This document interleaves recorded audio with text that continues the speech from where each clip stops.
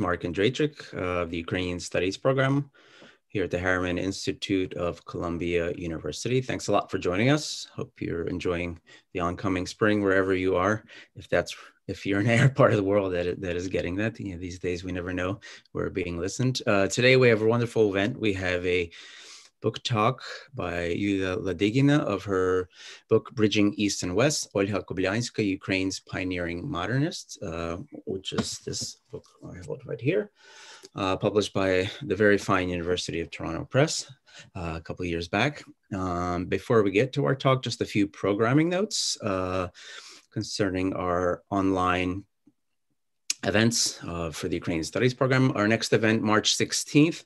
This is actually not going to be online, but we're co-sponsoring Slavic Celebration Ukrainian programs, second in a series of 3 concerts by internationally acclaimed organist and recording artist Gail Archer, and part of the series, A Slavic Celebration, trio of Gail Archer concerts. This one will be focusing on Ukraine, and it will be taking place in person at St. John Baptiste Church. Go to our website for more information. It's first come, first served, so make sure you check that out if you're interested. On April 9th, we have an online presentation entitled The Original Maidan, Revisiting the Revolution on Granite in Comparative Perspective by Olga Onuk from the University of Manchester.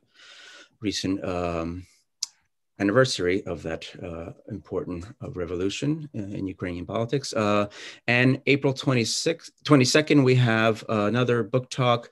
The book is Ukraine Calling, a kaleidoscope from Hromadske Radio 216 to 2019. So it's a book that came out that's focusing on a radio program that was on the non-commercial Radio Hromadske in Ukraine. So please come. We'll have Marta Dechok, Andriy Kulikov, and Oksana Smerechuk presenting then.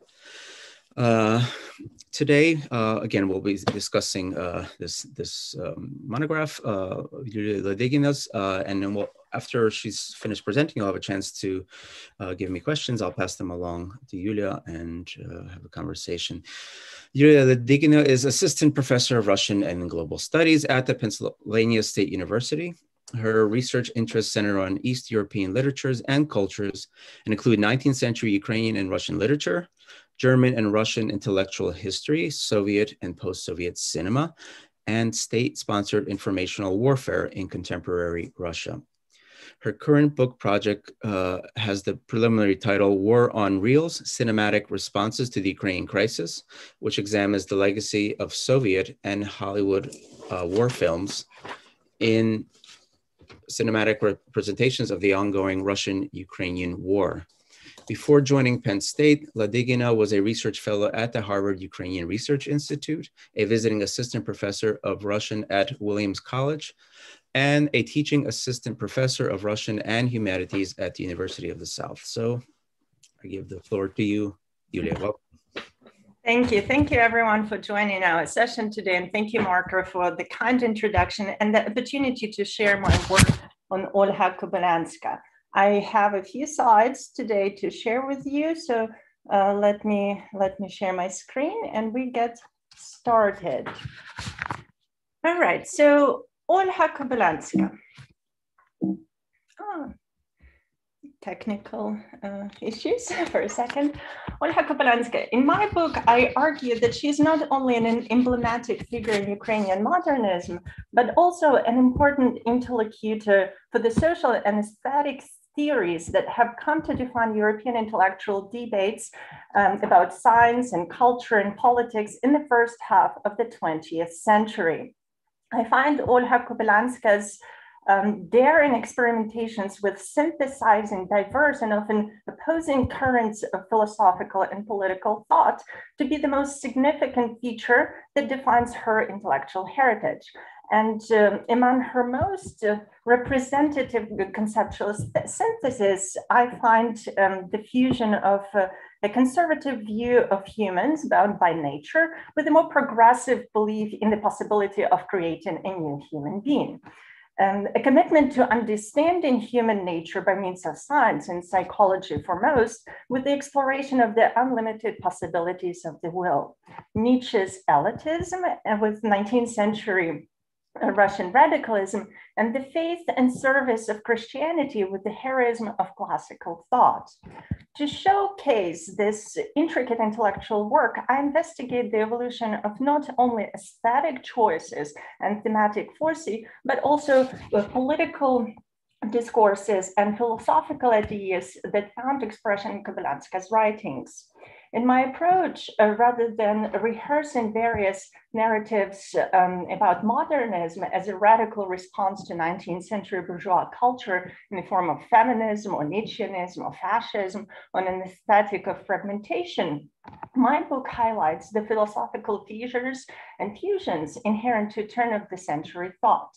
So today I will do exactly that and elaborate on several key syntheses of ideas that I find crucial for our understanding of Kobylianska's place in Ukrainian cultural discourse, but also in understanding the scope and the rigor of her contributions to the broader discussions of aesthetic, philosophical, social, and ideological models generated by the European intellectuals of her time.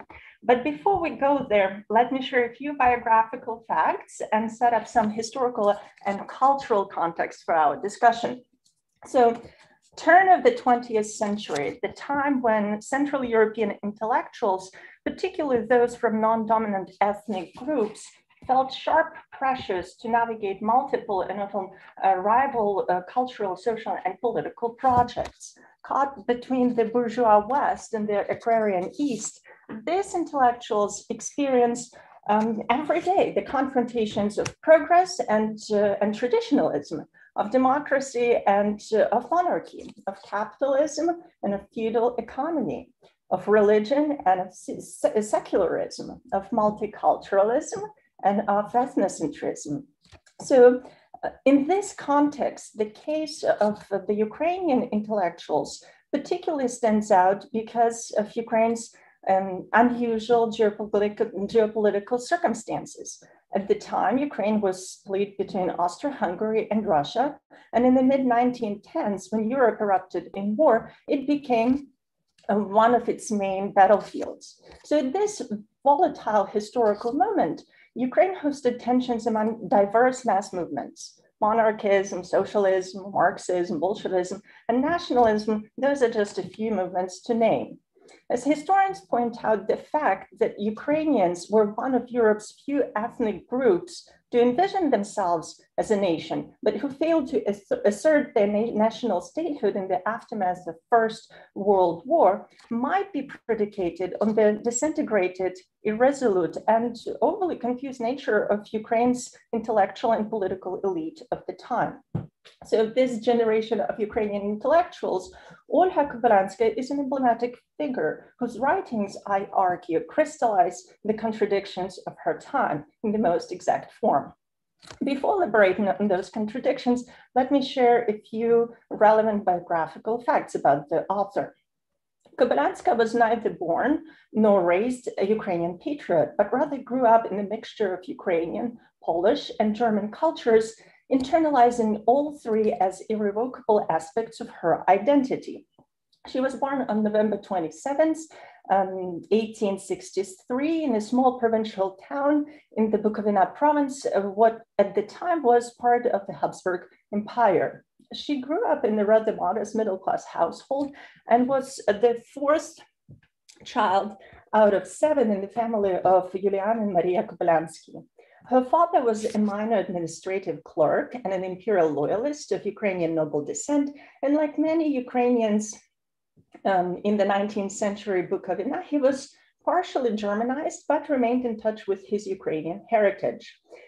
His mother came from, her mother, Kobylian'ska's mother, came from the middle-class Polonized German family, and she remained faithful to her Polish cultural heritage. But she supported her husband in his participation in the Ukrainian community. And once married, she learned Ukrainian and converted to Ukrainian Catholic denomination.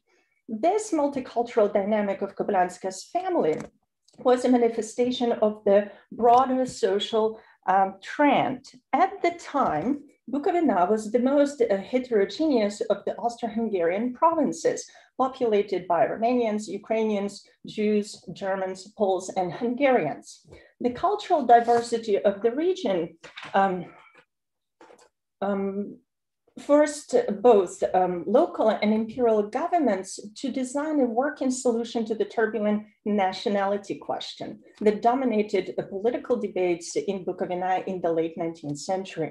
So in 1910, a new Austro-Hungarian constitution and experimental franchise law gave limited individual and autonomy to the 6 nationalities, guaranteeing their national self-determination. This political compromise was designed to boost imperial loyalty of Bukovinians, and it certainly worked. As one contemporary scholar of Ukrainian nationalism observes, the political climate of the 1910s continues to resonate in contemporary Ukraine and in contemporary Bukovina. Here's Chernivtsi on the map. That's the region, where the region is located in present-day Ukraine. And as he argues, that climate, that legacy makes the Chernivtsi region the only part of Ukraine where Ukrainian nationalism peacefully coexists with minority nationalisms. So living in Bukovina, let's go back to Kobylian'ska. Ol'ha Kobylians'ka was subjected to twin pressures. On one hand, the pressure of diverse national revivals, but also there was quite a pressure to assimilate to the imperial culture, where German was the dominant language of administration and all kinds of cultural exchange. Both of these tendencies influenced the formation of Kobylian'ska's identity and informed her creative works, which, as I mentioned, are brimming with all kinds of contradictions. And let me just give you a few examples here. Having completed only 4 years of elementary school in the Habsburg province of Bukovina, Kobylian'ska became one of the leading and vitally important Ukrainian novelists of her time, famous for introducing into contemporary Ukrainian cultural debates progressive Western ideas, such as social Darwinism, feminism, elitism, irrationalism, and Nietzsche's thought. Educated predominantly in German with minimal Ukrainian, she thrived as an innovative Ukrainian writer. Initially grounded in Western European culture of the turn of the century, she consciously chose to devote her life to the development of Ukrainian culture, which at the time was considered to be marginal, rural, and second-rate. And what's more interesting, she succeeded in forging a new Ukrainian identity, empowered and confident in its cultural and political potential. So ironically, although it is hard to exaggerate the massive scholarly and critical words devoted to Kobylian'ska, her work and the complexity of her engagement with various philosophical and ideological bodies of thought at her time has been addressed and acknowledged only in preliminary way. So here's the list of Kobylian'ska's most known novels, the key novels. She also wrote several cycles of short stories, too many to mention here. And in the criticism of her time and Soviet criticism, and what's more important and engaging post-Soviet criticism, the most attention is devoted to her early works, the first couple of texts that address feminism and Kobylian'ska's reception of feminist thought of her time, also Kobylian'ska's reception of Nietzsche. And of course, there is also the rereading of her key text that was defined as her key text, The Earth, which deals with the peasants, which was celebrated and canonized by the Soviet criticism. And only one scholar started looking into those connections from her early writings in the very last novel, Apostle of the Rebel. And this is where I really intervened with my research. And I should highlight how grateful I am for the trailblazers in the post-Soviet criticism of Kobylian'ska. That's Tamara Hunderova and Marko Pavlishin, who did incredible work, really pointing out to interesting and starting the conversation about really interesting intellectual and aesthetic work that Kobylian'ska was doing at her time. But what I do, and here I color code the text that I read closely and integrate into my discussion. I really argue that Kobylian'ska merits recognition not only for her national service and what she was able to bring to Ukrainian cultural paradigm, but also for her daring synthesizing of diverse currents of European philosophical and political thought, which links her personal plight to the struggle of European intellectuals seeking to make sense of their tumultuous time. And here is the list of those isms that I engage with and investigate how exactly Kobylian'ska is using them, how she is adopting what she is adopting, how she is processing a variety of intellectual ideas and models and systems. And I use some color coding to highlight that basically the main tension in her intellectual output is between rationalism and irrationalism. This continuous oscillation between the individual and the mass. What's the connection there? How one influences another seems to be one of the main ideas and questions that Kobylian'ska was continuously thinking and working through. And this tension, this conflict, this question seems to be very modernist in its nature, but at the same time, it is deeply rooted in the 19th century realist tradition. And when we get to nationalism, to make things even more diverse and complicated, let me just show another list of isms that Kobylian'ska was engaging in her work and trying to make a sense of all those Austrophilism, Russophilism, Ukrainophilism, right, populism and fascism, all those isms, all those variations of national loyalties and allegations that she had to or tried to make sense, to identify and define in her works. So at this point, I want to go ahead and talk about some of the key syntheses that I mentioned earlier. And the first discussion will be about Kobylian'ska's reception of feminism in her early days. So as early as the late 1880s, when Kobylian'ska first emerged in the Ukrainian literary stage, she proved to be an original and creative thinker who shrewdly muted her radical revolt against traditional patriarchal dogmas into an elegant liberal compromise. While agreeing with the leading European and Ukrainian theoreticians of feminism on the importance of education for women, she, like many Russian and German 19th century anti-socialist realist writers, rejected the socialist ideological framework of feminism by dismissing its ideal of a self-sufficient emancipationist.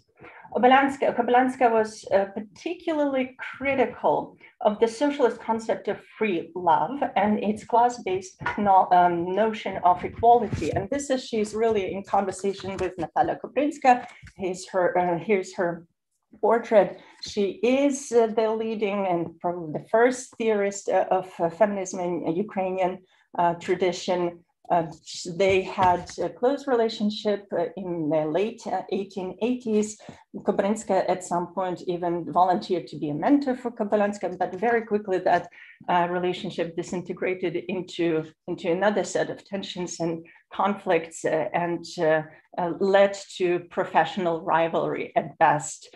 And this relationship, I argue in my book, was actually the starting point for Kobylian'ska to develop very firm anti-socialist and anti-populist beliefs. So basically, Kobylian'ska argued that for the very traditional society in Ukraine, that was not feasible. This ideal of emancipationist, of the teacher who goes into the big world and asserts her independence. Well, there were not enough support, neither on the level of government nor on the level of traditional culture. And according to Kobylian'ska, those idealistic acts would lead only to marginal or very minimal results at best, but often resulted in tragic outcomes for young and caring women. So what she did, she argued instead that be careful with when you're moving your papers there. It's coming through in the microphone. So. Okay, I'm sorry. It's okay. I'm sorry. Thank you so much for the note. So what she did, she propagated instead intellectual and moral self-improvement as the only way to achieve women's liberation, and advocated somewhat modernized yet traditional roles for women within the family as intelligent mothers, supportive spouses, and educated caregivers, right? So that's her fusion, my first fusion, right? Education plus traditional family roles. And she comes with an interesting model.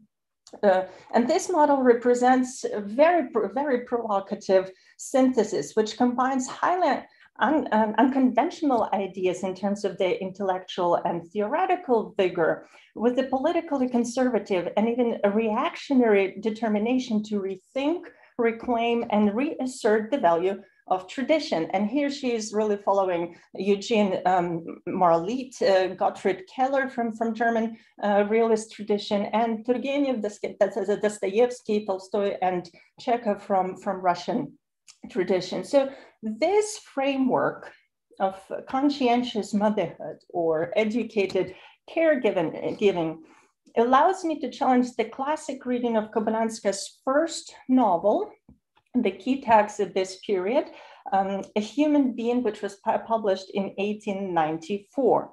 And I read its ending not as tragic and hysterical as is a traditional reading in criticism, but as assertive, forward-thinking, and radically progressive.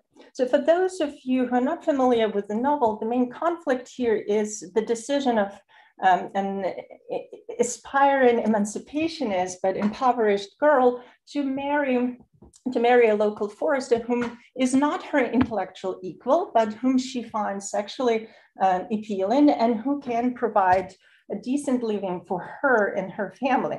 While past critics read Olena's decision, the heroine's decision to marry her encounter, the person that she likes, but who is not really on par with her intellectually, while they read it as a failure to live up to her feminist ideals, I see it very much in line with her Darwinian and individualistic views that recognize the power of education and the importance of sexual satisfaction in a healthy mental life. So the key texts that Kobylian'ska is in conversation here to develop this concept are, on one hand, Pisarev's Bees, a very famous pamphlet where Pisarev criticizes the doctrinarian nature of populist ideas and points it out by describing the worker bees and rejecting their self-sacrifice for the sake of the common good. But it's also the pamphlet when he talks about the importance of sexual gratification for a well-rounded development of any human being. And the second body of works that Kobylian'ska is engaged in here is Freud's and Boyer's work on hysteria.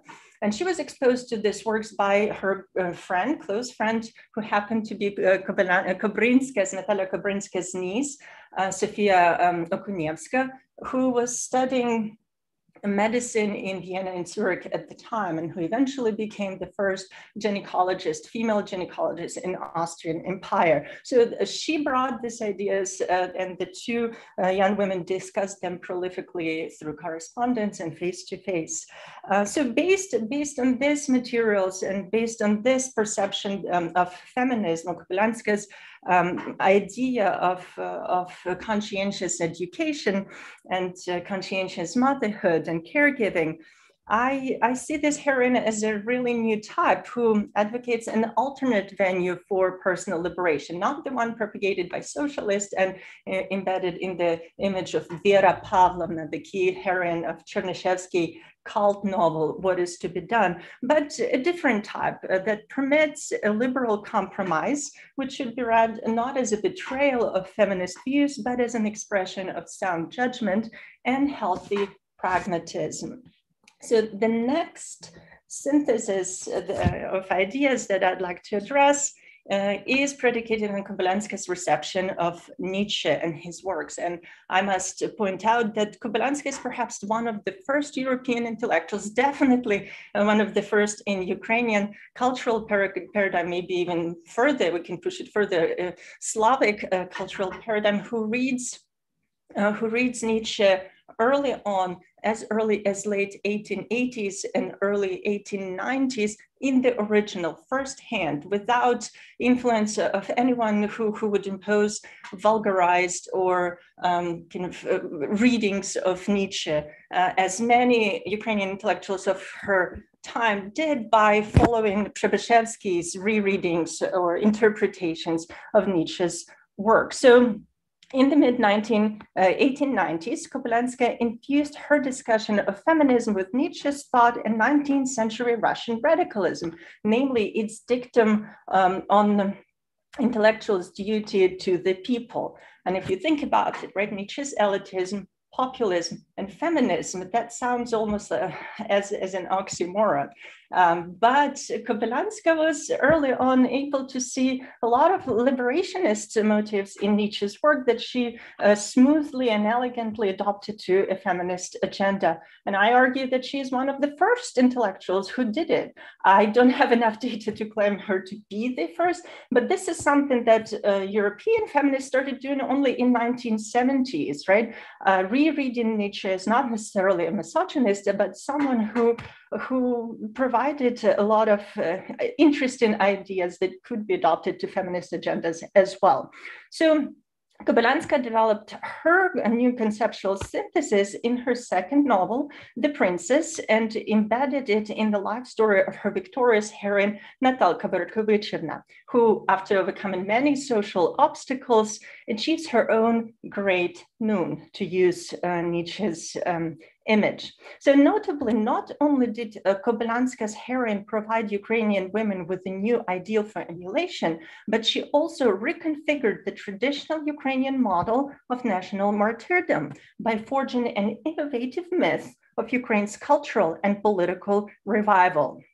Contrary to the prominent fin de siècle symbols of Ukraine's struggle for liberation, Kobylianska's new heroine and her life story suggested that a successful future could be created not by drawing strengths from the ancestral past or the values of the Ukrainian peasant community, but by carrying out a cultural revolution and fostering a united and highly educated national elite.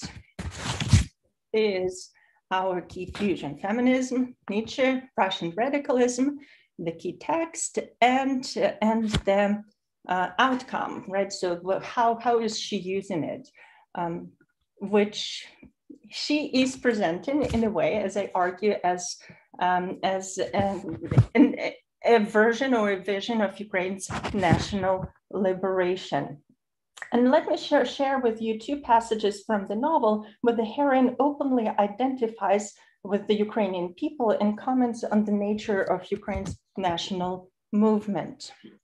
These are also two texts where Kobylianska will follow up on this idea and this concept. We'll revisit it, we'll adopt it, and I will talk in a little bit about Apostle of the Rebel, the novel, as you see, published in 1936, that Kobylianska spent a long time working on during the interwar period and adjusted to completely different culture and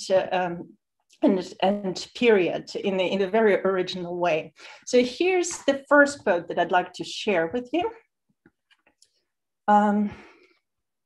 This is something that Natalka thinks during her discussions with her companions. There are people like nation, that's the characters of some people are often identical to the characters in individual nations. For example, you can expect with confidence that some people will act in one way or the other, and that they can accomplish something immensely impressive and significant. There are also people of unique beauty that remain always fresh and unblemished with the pettiness of daily life. And on the contrary, they're exceptionally gifted people who nevertheless are entirely overwhelmed with sorrow. They want to achieve so much, but they rarely get there. They are doomed to suffer and grieve. I despise their song of eternal suffering as much as I despise the subservient and sickly, anxious expression on the pale faces of our people. We have become weak because our remorse over the past and the sound of that forlorn melody have lulled our power to impotence. So the idea, what's interesting here, while she points out to this inert nature of Ukrainian people and the sorrow and the passivity in a way, she also establishes the connection and sees nations as individuals. And this is also the similar idea she is using later on when she draws the parallels between her own life and the life of Ukrainian people as a nation. So let me read you another citation.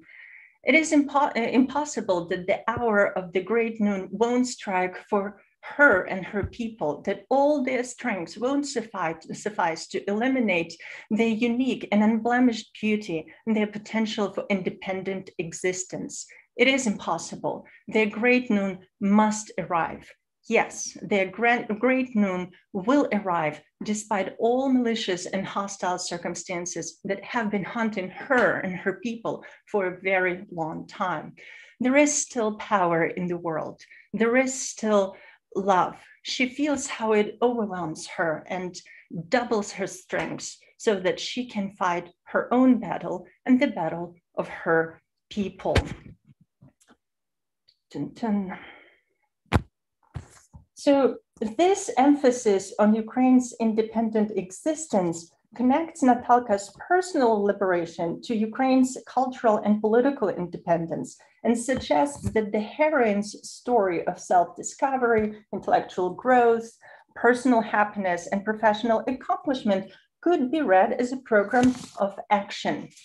And this is where we get to another very interesting conceptual substance synthesis, I call it, because Kobylian'ska's fusion of Nietzsche's elitism with the national revival agenda brings her vision for Ukraine's national liberation close to the radical strand of thought that would become far more familiar as radical nationalism arose in 1920s and 1930s. Hence, it's only natural that in the interwar period, when Ukraine was aspiring to overcome its political fiascos of the early 1920s, Kobylian'ska adjusted her model to the new climate of moral nihilism by embracing a heroic tone, accepting a measure of militaristic rhetoric, and affirming strong political rule, incorporating thereby some elements of fascist discourse into her work. And I have in mind here Kobylian'ska's last novel, published in 1936, entitled Apostle of the Rebel, which once again succeeded in assuring Ukrainians of their distinctive qualities and inspiring them for radical yet thoughtful action by giving them a new model and a new symbol of Ukraine's liberation. This time around, it was a robust and resolute warrior with a strong political will, and his name was Julian Cesarevich. There is a resonance with Julius Caesar in that name as well. So I argue that Kobylian'ska's adoption of select elements of proto-fascist aesthetics could be identified, follow Peter Sugar's conceptual model, as anti-fascist fascism, a model that used fascist ideology not to endorse ethnocentrism or xenophobia, but to depict something else and to direct public attention inward at Ukraine's state building project and the efforts to protect the country from external aggression. A brief footnote here is in place to point out that in my work, in my readings of Kobylianska's last novel, I adopt a broad definition of fascism, drawing on contemporary scholarship in generic fascism. And that when I talk about Kobylianska's work, I do not address a particular national version of fascism, but rather examine Kobylianska's reception of a variety of fascist discourses of her time, which could mean to her variously and simultaneously the Romanian Iron Guard or Italian fascism, or Dmytro Donsov's political theories, or the OUN's radical ideology, or it could mean something completely different, something that was still evolving, some concepts, images, and political practices, which she was trying to identify, process, and define or make sense in her own work. By using the scholarship on generic fascism and comparative fascism, and I have Roger Griffin in mind here, and also using the work of Erin Carson, who was one of the first literary scholars to apply the concepts from comparative studies of fascism to study and research a number of texts by French and British female writers. Virginia Woolf is one of them, who employed elements of fascist discourse or aesthetics to undermine the ideology that those works who identified with the movement were promoting. So in my work, I basically argue that Kobylianska is very much in conversation with non-fascist and openly anti-fascist European intellectuals who engage with beliefs, themes, and images commonly found in texts by writers identified with fascism, to discern from them a set of new rhetorical tools for a more effective rebuttal of the ideology they represent. So it's also important to note that by bringing that to the foreground, I argue that this novel is not really something that was for so long discarded by Soviet critics because it didn't fit into Soviet ideology, and later on by critics who overlooked it as a minor work that is not worth looking into it, that it does not have that very modernist, very experimental type of aesthetics. Well, vice versa. I argue that this work actually represents something else, a different aesthetic, a different strand in modernism. And I have another quote for you to share with you. That's from the novel, where we can see how Kobylianska adjusts that model of that she presented in The Princess to a different climate, how that model of a certain new woman is changed. And this is something that the main character, Yuliya Cesarevich, that talks about justifying chauvinism as a means of resistance in the struggle for independence, and as the response to the chauvinism of the enemy, by referring to Helmut Karl von Moltke, a prominent German field marshal and one of the greatest military strategists of the 19th century. So let me just read it to give you a sense how the rhetoric is changing. He's now a warrior, and he often recalls the words of his professors and military instructors who used to say that they have always been wars and there will always be wars, and that he, as an individual, would either win them or fall defeated. Yes, he is a warrior, an apostle of the sword. He remembers one passage from Moltke that has been forever engraved in his heart. Military service is a big burden, which brings to mind the worst periods of ancient slavery. Without this burden, however, European society would fall prey to diverse barbaric elements. The moral influence of the military regime on the people characters has therefore such immense value that one can hardly exaggerate it. He thinks about the history of different nations, their rebellions, and the history of Ukraine.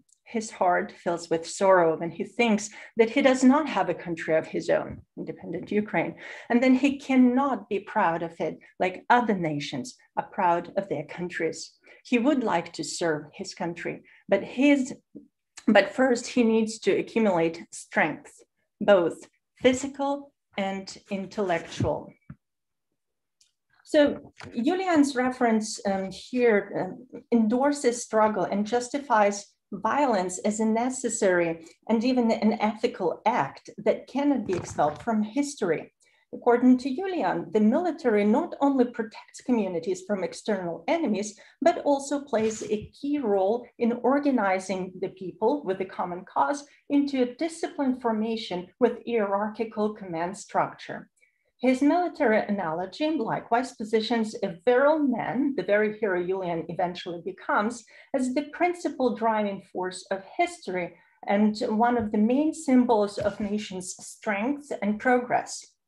Such an image of a new man stands in sharp contrast not only to Kobylianska's earlier images of the new Ukrainian women, but also to her dramatic descriptions of the dehumanizing experiences of war in her cycle of short stories on First World War, a cycle which I argue elsewhere in my book comprises a collection of valuable cultural documents that offer an original perspective on the common European experience of 1914, 1918. But these contrasts also suggests that although it's unlikely that Kobylianska, as an eyewitness of some of the most brutal battles of First World War on the Eastern Front, would promote aggressive military action, she had a clear understanding of the political situation in interwar Europe, and consciously chose, along with many Ukrainian intellectuals, political and cultural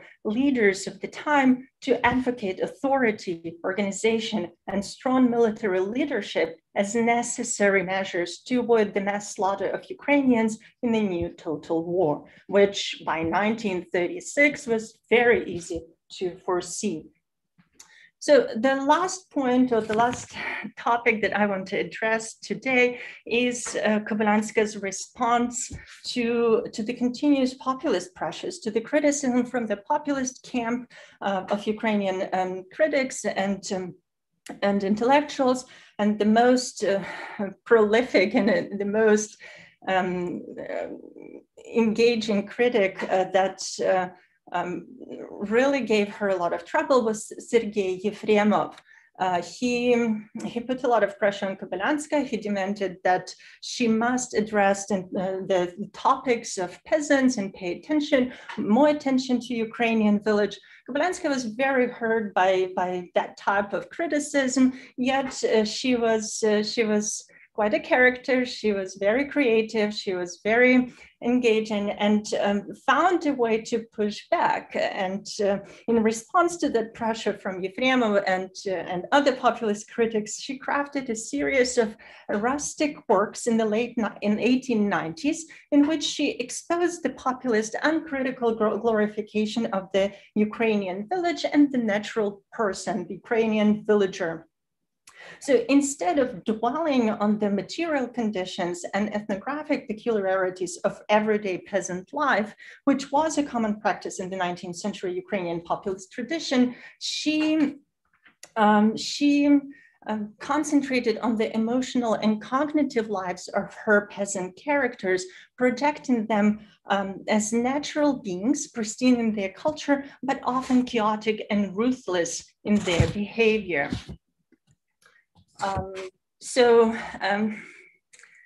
While depicting her characters as unfit for any social or political struggle, Kobylianska nevertheless drew attention to their downtrodden position. And that's what allowed Soviet critics to canonize her as the author of the people, as the prime psychologist of Ukrainian peasants, and allowed Soviet critics to preserve her archive and preserve her works, keep at least some of her works accessible to the readers. She also acknowledged on many occasions that the peasant's spiritual authenticity and unconventional insight into broader geopolitical issues are very applicable and useful in making comments on the experiences, especially during World War I, and expressing those, conveying those dramatic experiences, and transmitting also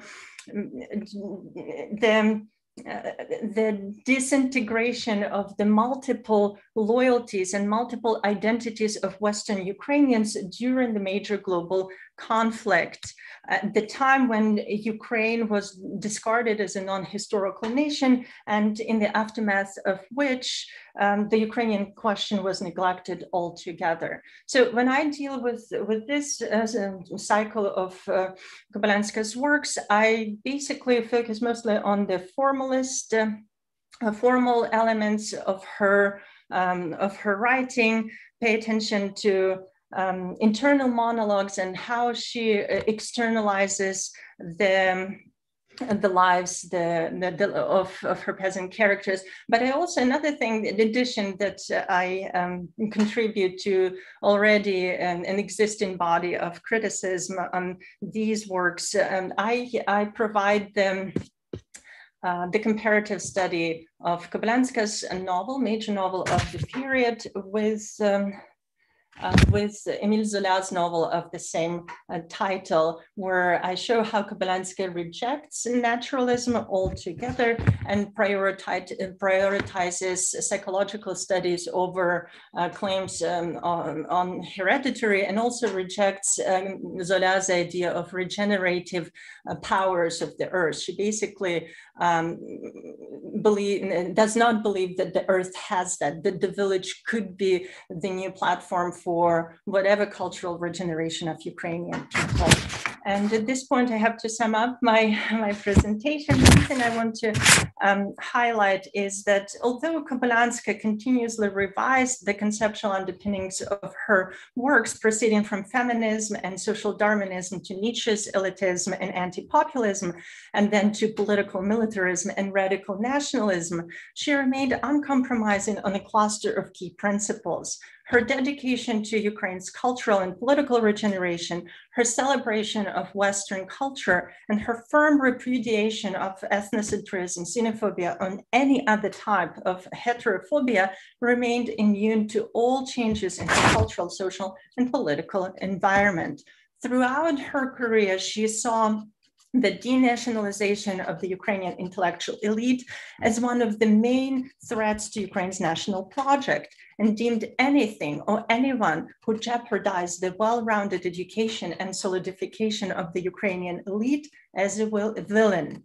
As a result, Kobylianska often portrayed Poles, Romanians, Russians, and occasionally Jews as morally inferior foes to Ukraine's national revival. She, however, never positions the Ukraine's problem in exclusively Polish, Romanian, Russian, or Jewish terms. What is more, she saw the main threat to Ukraine's nation-building project not in the external source, but in the lack of organized Ukrainian civil society and strong political leadership. That is why she is justly famous for giving her readers both appealing images of the new Ukrainian men and women, and for scandalizing the Ukrainian public with the depiction of ruthless, self-centered, and often feeble-minded Ukrainian peasants, and no less brutal and coarse Ukrainian denationalized provincial intelligentsia, the two types of spiritually and morally corrupted Ukrainians that Kobylianska criticized the most. I will stop here. Thank you so much for extra minutes, for allowing me to finish my points, and we'll open to questions. Yes. Thank you so much, Yuliya, for presenting your book, and thank you for writing the book. It's a wonderful. I learned a lot about Ol'ha Kobylian'ska, especially about later period of her work.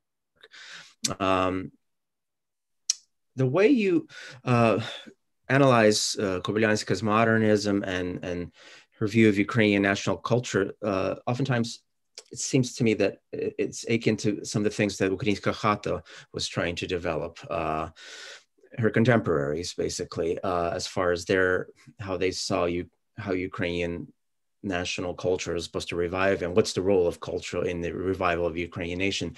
You do talk about them in the book. Can you mention a bit more about how Ukrainska Chata and Kobylian'ska, how they coexisted? What points they agreed on, what points they argued about, or did they have a relationship? Well, I think the main point is that Kobylian'ska started talking about it a little bit earlier, that Ukrainska Chata comes to prominence, right? She is publishing her novel, The Princess, where she basically lays out her concept and her ideas in 1896. That's from what I remember, about at least a decade before other Ukrainian intellectuals picked up, and modernists, right? That was one of the dominant modernist strands, emphasis on culture, emphasis on Ukrainian intelligentsia. I basically, what I'm doing is saying that she was the first, and we need to give her credit. And she was the one who inspired her fellow Ukrainians in looking into that direction and introduced the ideas, Nietzschean ideas, and was able to fuse the Lavrov's dictum on the intellectual's duty to the society with something more. So she's the one asking, the first one demanding the culture for intelligentsia, not only for the peasants, the type of literature that will inspire intelligentsia. But she did not have much interaction. People reached out to her and wrote and published her works, but she was really disconnected. And that's partially why she was able to come up with very interesting ideas and resolutions, because she was disconnected from Lviv and Galician intellectuals. She was just on her own up in the mountains in Bukovina, reading progressive literature, digesting that literature on her own and employing it to how she saw it fit. So I think that's the main distinction. But of course, she supported young modernists reached out to her. She was very much at the middle of their conversations. Yeah, it's amazing how influential she was and a forerunner. And another group of young modernist poets, the Młoda Muza, looked at her not so much for that, but for her decadence, and they were inspired by her muse. It's fascinating, her imprint on what was happening then and later. I wanted to ask you, recently, of course, we've been celebrating the 150th anniversary of Lesya Ukrainska's birth, and it's all over the internet, and there have been some wonderful initiatives and developments and innovative ways of celebrating Lesya Ukrainka, who was a contemporary of Kobylian'ska. My question is, did you notice that Kobylian'ska show up in any of these mentions that were going on all the time, more often than I wanted them to mention it. And unfortunately, that's something that I point out in my book. And I specifically step away from Kobylian'ska's personal life. I only use just minimal of what's important for my argument, is that quite often that discussion of the relationship of two writers takes away from actual text and intellectual work that both are doing, and the support that both are providing to each other. They were definitely intimate friends. They found kindred spirits in each other, and their friendship really enhanced their creative output on both ends. But quite often, it's really frustrating to see how, in the discussion with prominent scholars and cultural figures, quite often the conversation is hijacked, and you spend 20 minutes talking about whether they had a lesbian relationship or not. That's really disheartening. But at the same time, I've been really excited to read some of the new scholarship that Tamara Hunderova offered in her rereading of the correspondence of the two writers, and her insights how that relationship really was transmitted into Lesya Ukrainska's Lisova Pisnya. That many of those intimate and conversations made its way into one of the probably exciting and important works in Lesya Ukrainska's literary overall. And I must confess that the more I listen to a number of wonderful presentations, the more I'm getting inspired to go ahead and research Lesya Ukrainska's output, and maybe in the future write a book on her as well. It only makes sense, right? I already have so much from the period with Kobylian'ska, so it could be the next project. So okay, wonderful, thank you. I want to get to questions. Anna Prosek, who presented her book, her latest monograph about a year ago, has a question. Was Kobylian'ska familiar with the writings of Giuseppe Mazzini and the ideology promoted by Young Europe, in other words, liberal nationalism? Her ideas of individuality of each nation, cultivation of a national elite working on behalf of the people seem to coincide with the ideas of the founder of Young Europe. The problem seems to be that in our age, even scholars tend to identify every form of nationalism with fascism. Mm-hmm. So I don't have the exact archival confirmation and the mentioning of the group because that archive still remains closed to scholars. Her archive from 1920s, personal diaries, personal correspondence, they're still in care of Kobylian'ska's grandson. She adopted her niece and raised her and her family, so she can. That's what that archive is, and it's not open to scholars. But she was reading and following the developments, European developments, very closely through a number of periodicals and publications. She was aware of the discussions. And that's what she was trying to do in her last novel, to make sense, to dig through a variety of things. And on one hand, through her experiences of World War I, she could not but embrace certain elements at the time where Europe basically was polarized by two dominant ideologies, fascism on one hand and variety of nationalisms with different degrees of radical ideologies, and Bolshevism on the other hand, where in 1930s, that was not an option for many Ukrainians, right? That really was a very tough choice. And she was trying to make sense out of the aspirations of her compatriots. So yes, but I don't have much archival evidence. She was aware of a variety of different national movements, and she was exposed to those in Bukovina, which was taken over Romania at the time. And she lived in under very harsh repressive regime where her apartment was searched almost regularly. She barely survived, basically, in that time. That's interesting. You mentioned that. Thank you for answering the question. What the presence of Romanians in her work? She lived, like you said, she lived in Bukovina her whole life, and she obviously interacted. I haven't read Kobylian'ska as detailed as you have, but I always thought there'd be more Romanians in her work, and I was always. Can you maybe comment on that, how she addresses them at all or doesn't?